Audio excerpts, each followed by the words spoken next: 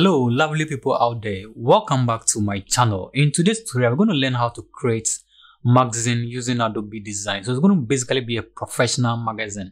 And I'm going to show you the finished work. Consider subscribing if you're new to this channel. And don't forget to turn on the notification bell so you don't miss any of my upcoming video tutorial. We're going to create a standard magazine. I'm going to show you how to set up everything and start creating that. So if you check over here, I have my finished work over here. That's my standard magazine. The completed work, I have it right here. Okay, so we're going to learn how we can create the setup of pages and we can start creating magazine. Okay, so let's jump right into action and see how to create this standard magazine for any company at all. Okay, so let's jump into action. Let's open Adobe InDesign. So this is just the work. I'm still doing that. I'm not done yet. So let's start and see how we can create this. So go to File and then you go to what? New, and then go to Document.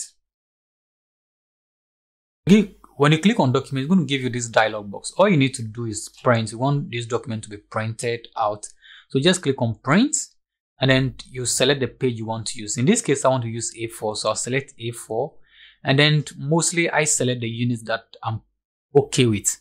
In this case, I'm going to select centimeters and you have to set up the number of pages you want to use. With Adobe InDesign, you can add pages as you progress. You don't have to be bothered and set up the pages over here.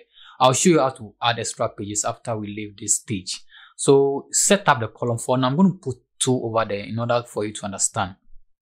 So just type 2 and then every other thing over here is going to be default for now. I'll explain them into details later on when you're creating a complete magazine. This is just an introduction course to designing magazines. So let me just click on create. Okay, so now that we have this page set up, this is just a number of pages. The first page, as I said, we can add more pages as we progress. So let's say once you add your page, we have the properties option over here, and we're going to use some of this property option. The next option over here, the tab is for pages. So I have one page, as you can see from my panel. You can add extra pages by just right clicking and go to what? Insert pages. So if I want 2 additional pages, all I need to do is to insert 2. So type 2 and click on what? Okay. So you can see automatically I have my first page, 2 and then 3. And the next thing I'm going to do is I'm going to show you how to add a number to this page. You can number your pages automatically. So if you come here, we have another panel called what? A-parent. That is where you can add your page numbers and other things. So just double click on the first one, that is this. And then it's going to open this. You may not see any change, but it's actually open this first page. Let's try and then insert a page number. So go to your type tool and then drag where you want to add your page number. In this case, I want to add it right here. So I'll just do this and then type.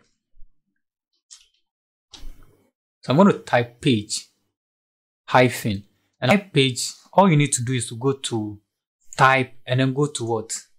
Insert special characters and then go to what? Markers, and we want current page number anytime we go to a new page. So click on what? Current page number. You will see the number A over there. Don't be bothered, just select and then let's bold in this. So what I need to do is that we have the property option. Just go there and then we can increase the size. You can also do that using the tab at the top over here. So this is the font size. Just click on that and increase the font size. And if you want to do any additional thing, you can do that. If you want to set up a background color for this, we can do that. But I'm just explaining how this is going to work. And then we need a copy for the second part of our page. You can just select this, go to edit menu and then click on copy. And then go back to edit and then paste this. So we're going to have a 2 copy of this. We'll drag one to the left hand side. So we'll drag one to the right hand side rather. We have this set up over here. That is all we need to do. Don't worry about what is going to happen. Just go back to your pages. And then now when you click on any of your page, you can see it's numbered what automatically. Page 1. If you come here, you're going to have page 2, page 3. So page 2 is over here. If I go ahead and add extra page, let's say add 5 more pages. These pages will be numbered automatically. So let's go down and see what happens. You see 4, 5. 6, 7. So the pages will be numbered automatically. So now let's do few designs and see how this is going to work. Okay, I actually want to, if you want to do any changes to your page numbers, you can do that. So we just double click on this. I prefer this coming down. prefer this coming down, you can use your arrow key to move this down and just do this one as well. Okay, so when we go back to our pages, this will be updated as well. So let's leave this and then do some simple design. I'm going to zoom in and then I'm going to try my first design. So let's say we want to set up, I'm going to work with this. We want to set up a simple magazine. So we want to include image. So we have, if you go to our tool option, we have the rectangle frame. We can use to add more image to our page. So I'll select that and then drag it where I want to add any image. Okay, so this is the rectangular frame and we want to add image. Just go and then select any image you want to use. So in this case, I want to add this image. Just drag and drop it, and this image will be fixed over there. With your move to selected, you can move this around. So let's do a simple design, and I want to do some few editing to this. You can also do add image by going to file and then go to a place to go and select your image. So with this selected, I can start doing few changes. Let's add some background. So select rectangle tool, select and then just drag this across like this. And then let's fill this with a color. So with a fill, let's go to our property option and let's select fill and then apply a color. So I'm going to use this pink color. You can see this is on top of our image. We can easily place this below the image. So just right click and go to make sure your image is selected. That's the rectangle. Right click and go towards arrange and then let's send toward back. So this will be below this image. And then we want to add a text as well. Let's add some text. So let's go to our type tool again, select our type tool and then let's draw where we want to add our text. Okay, let's say I want to add a text over here. I'll just select that and then let's go to our document and then just pick any text. Okay, so I have this lorem text I've generated. If you want to learn how to generate this lorem text, just type equal to lorem in word into brackets, state the number of columns you want, that's paragraphs, comma 5, and then hit enter. It's going to generate some default text for you. So I'll select this and then go and then paste this. So my cursor is already blinking, so I'll just control V to paste. So I'll just go to the edit option to paste this. So now we have added some text. Once you add any text, all the properties are available. You can change the font size from here. So I'm going to use area. So just type the font you want to use and then you can increase the font size. Currently we're 12.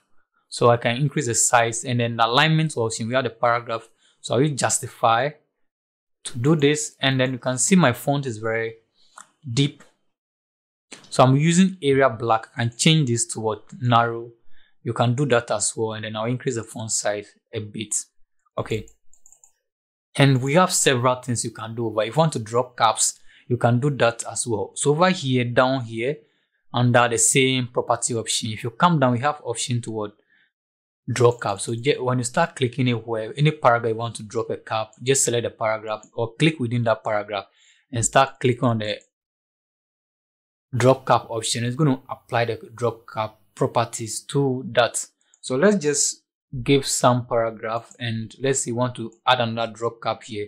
Just click over there and then come down here, property option, and then we apply the drop cap. Okay, so this is amazing. Over here you can see there is some hyphenation, some hyphens have been added to this. If you want to format it neatly, we can just go to the tools option over here. If you can't see this, just go to Windows and select what control, and it's going to give you this panel at the top. Come to paragraph and then you have this hyphen. Just uncheck this. And then anytime you have any hyphen there, select any paragraph and check this and you're going to remove all the hyphens from there for you. Okay, consider subscribing because there's amazing content coming right here on this channel. You don't need to mix that. Okay, so just do this to select the hyphen and everything is going to look so neat for you. Okay, so we have this. If you have additional things you want to add to this, you can go ahead and then do that as well. So we can go ahead and add more text.